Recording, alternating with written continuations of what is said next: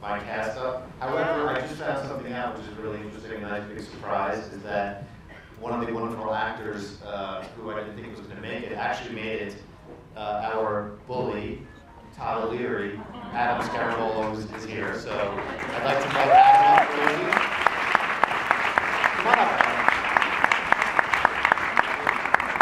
And then Rory, Kieran, come on, fellas.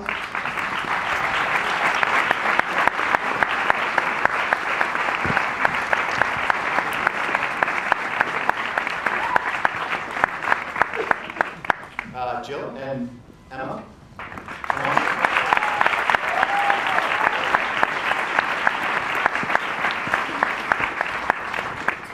And we'll see how my brother's behaving. How do you feel, Stephen? Come on up.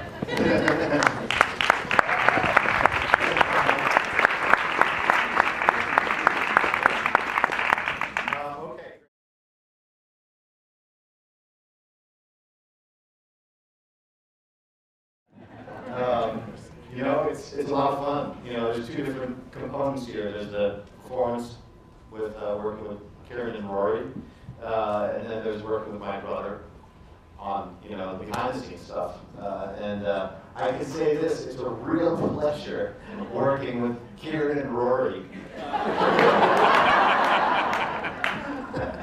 They're just, you know, I mean, there's a built-in sort of dynamic there that is very hard to create. With people who are not brothers. You know, there's just this instant chemistry, and it's magical on film, in my opinion. And you know, I was really thrilled to have the opportunity to have them both do the picture. Working with my own brother is a whole different process. It's fun. There's a camaraderie there, but you know, it's a creative situation, so there are fights sometimes, and you know, we're brothers, so at the end of the day, you know, he's my brother, right? So I can't just cut him off. I mean, I have to keep him around. No, we always make up.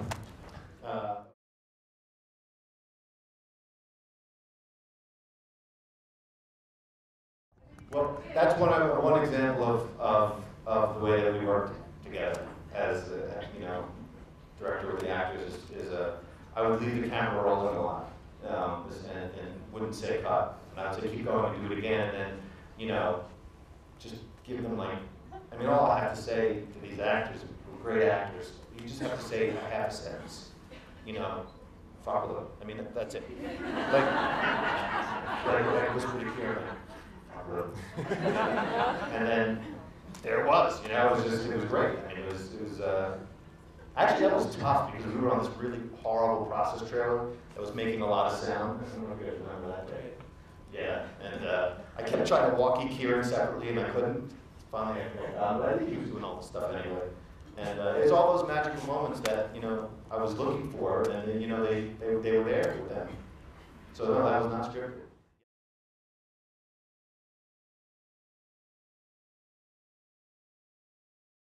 Because what Cassian did is he forged this really strong bond with Marty and did all the work. And for some reason, he's got a soft spot for Cassian always. And, you know, no, I'm kidding. Actually, Marty saw our first movie, which we didn't direct, but we made it for $50,000 in 12 days, and he really liked it. It was probably about 9 years ago. And he really liked it, and he just offered to put his name on it as a presentation type of thing. And then when we wrote Lymelife, he really liked the script. He really responded, so he offered to executive produce it. So that's what I got. One more. Who is the candidate? Who's got? Anybody? You set it up for a sequel. Is there going to be one? No. The movie ends the way it ends. Anyone else? When does the movie come out? It comes out April 8th in New York and LA, right?